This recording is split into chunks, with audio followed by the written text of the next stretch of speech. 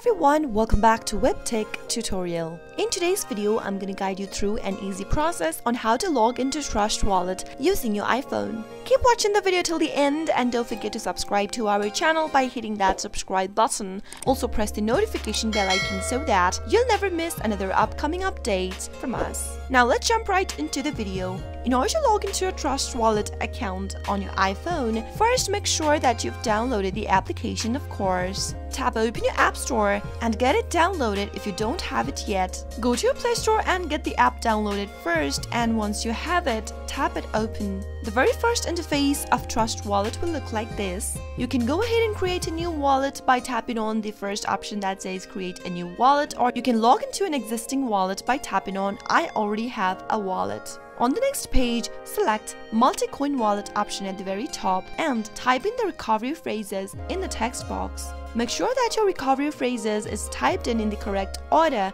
and finally tap on import right at the bottom of the screen. Soon after you have your information correct, your wallet will be successfully imported, which means you have successfully logged in to your Trust Wallet using your iPhone. I hope the tutorial was helpful to you. If it was, go ahead and give us a thumbs up. I'll be back soon with more tutorial videos like this. Thanks for watching.